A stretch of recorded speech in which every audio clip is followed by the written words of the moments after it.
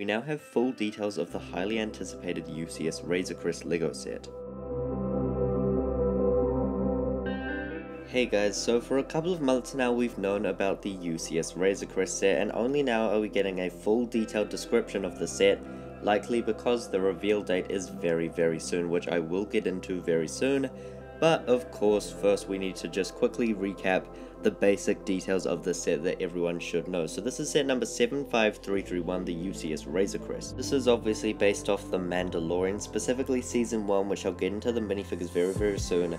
This will come with 6,187 pieces and will retail for likely $600 US, which is a very big price. It was originally going to be $530, but with price increases, it is likely going to be $600. Now, of course, it could be a little lower, we will have to wait and see, but I'd just say expect 600, and if it's lower, then yay. This will be releasing on October 8th for everybody to LEGO stores, but if you are a LEGO VIP, you can get it 5 days earlier on October 3rd, so be on the lookout for that.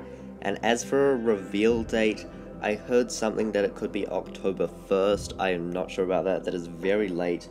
But LEGO have done things like that before, such as with the Hogwarts Express, I believe, so it's very interesting there, but of course we should be seeing the set soon either way. We have actually seen this build before from a leaked sticker sheet a while ago, which actually there shows us the UCS Razor Crest build in a low quality. Here's the full sticker sheet, by the way. You can see 2 carbonite pieces included, and some other very cool details which I can't wait to see more of. Now, this build is definitely going to be amazing, but something a lot of people have been talking about is the minifigures, which we now have a concrete listing for what figures will be included, and I think sadly a lot of people will be disappointed by this, because only 4 figures are included, being the Mandalorian in his Durasteel armor from the start of Season 1, that will have arm printing though, so it's an updated figure, Baby Yoda in his cot, which is very interesting. I presume that piece, if it is an actual molded piece, will be included in Mandalorian Season 3 sets. Mithril is also included in the set, which we knew about, and so is Quill. I have of course seen the Quill minifigure. This image here is thanks to Commander Brooks, and we have also seen the Mithril head, so we've basically seen all we need to see for these minifigures, apart from of course the official reveal. Of course, people will be disappointed by this selection because, well, mostly of rumors. It was originally rumored by LEGO Fulcrum that a LEGO Ahsoka Tano minifigure from the Mandalorian will be included in the set. That turned out to be completely false, so that's a very annoying thing there.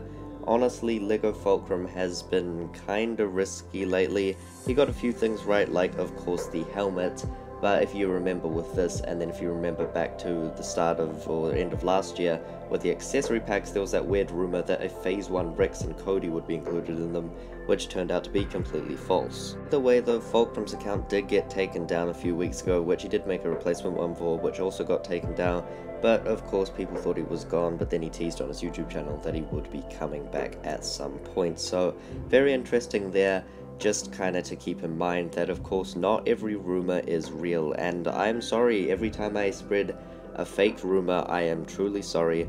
I am merely just the newscaster, and I try and of course get the most reliable things, but of course I will just sometimes report on something that's a little risky, and sometimes it turns out to be true, like the Republic fighter tank, but other times it will turn out to be false, and just keep in mind, when I say take it with a grain of salt, take it with a grain of salt. Moving back on topic, a blurg will be included in the set, which is very good news. Now, instead of being a mold, it will be a brick built thing, and apparently looks like a microfighter, so I'm assuming it'll look very similar to this one here from Commander Bricks. So that of course will look pretty cool. I presume they do it in grey. The blurgs look a bit grey, but it's kind of interesting how there's only 1 included instead of 2. That's fine though, because of course they will be displayed with minifigures on a display plaque.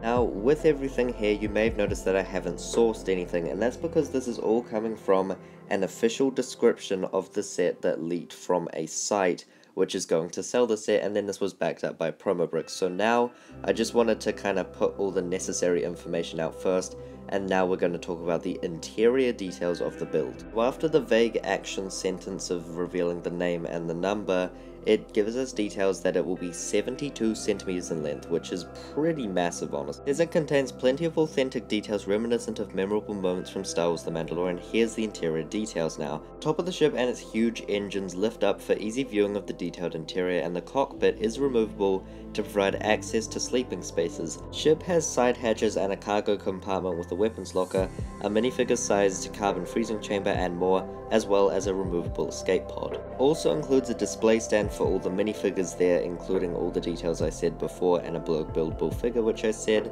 which is of course very interesting.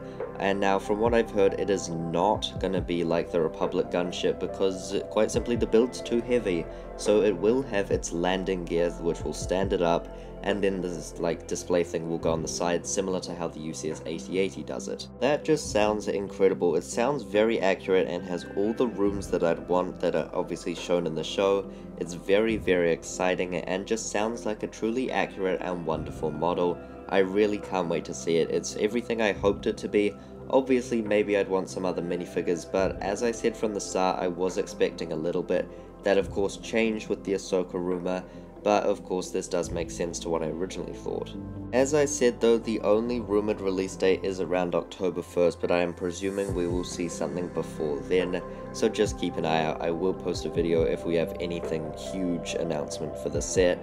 But other than that, this is probably going to be my last rumor update for descriptions on this set. Please let me know your thoughts down below though. Are you excited for the UCS Razor Crest? Even more importantly, are you going to buy it even if you like it? Because $600 is a lot for a LEGO set. Either way though, that'll be all for today. I hope you enjoyed this video. Please remember to like and subscribe. That'll be all folks. Goodbye.